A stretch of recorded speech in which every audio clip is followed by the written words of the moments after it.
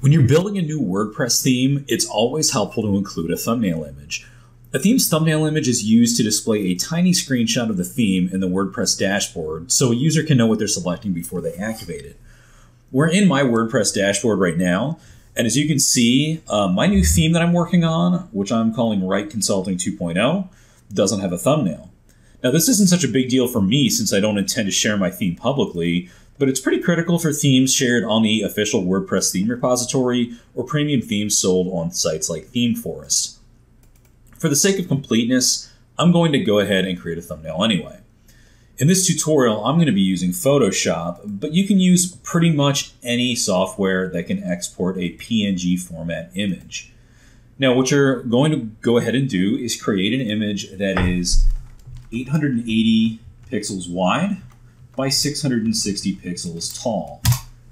Now, I've actually gone through the trouble of taking the guesswork out of this by creating a template for this. And I'm going to provide a download link under the video, so you can go ahead and access that template via that link. So here's our template. Now, what you do with this template is completely up to you, and it really depends on whether or not you're done developing your theme. If you are, you can basically just go to your home page and take a screenshot. Now, you can see here that I have the 2015 theme active, and the content of my website doesn't look right at all in that context. But this is just an example, so we're going to go ahead and take a screenshot by hitting our print screen button on our keyboard, and go back to our template and just paste it in. So once you have that pasted in, you can go ahead and use the Edit, Transform, Scale tool to resize your screenshot so it basically looks right in the context of our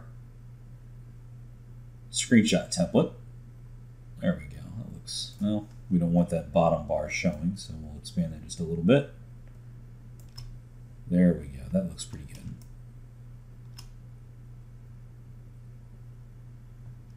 Good enough. Okay, so once we have it positioned and scaled appropriately, then we'll go ahead and save this as the screenshot.png file under our theme folder. Now, I'm not actually done because this is not my screenshot. My theme is still under development. I haven't actually turned it into code yet. So what I'm going to do is go over to my Photoshop mockup file.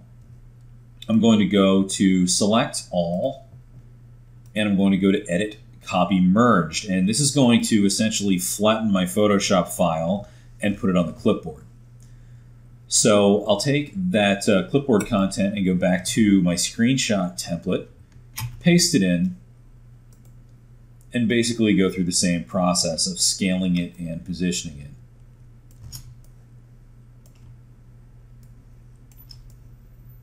Getting there.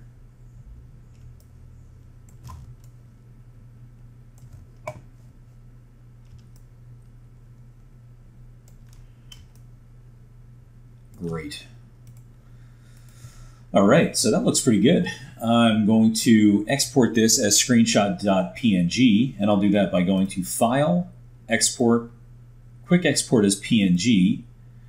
And I just want to make sure that I'm in my theme directory. And if I look up here at my path, I am. And I'm just going to make sure that the file name is screenshot. And since I'm exporting as a PNG, it's already going to apply that file extension. So now I'll hit save. It'll create that screenshot.png file, which I can verify by looking in the folder. And finally, if I go into my WordPress dashboard's theme view, I should be able to verify that I can see the screenshot. Great, there it is. All right, now I can switch between my themes and know what I'm getting before I click Activate or even Live Preview. All right, well, that's it for this tutorial. Thanks for watching. I plan on doing a whole bunch of WordPress tutorials as I go through the process of developing this new theme, so I hope you'll check back. And go ahead and click subscribe down below, and you will get notified when my new tutorials are released. All right, Catch you later.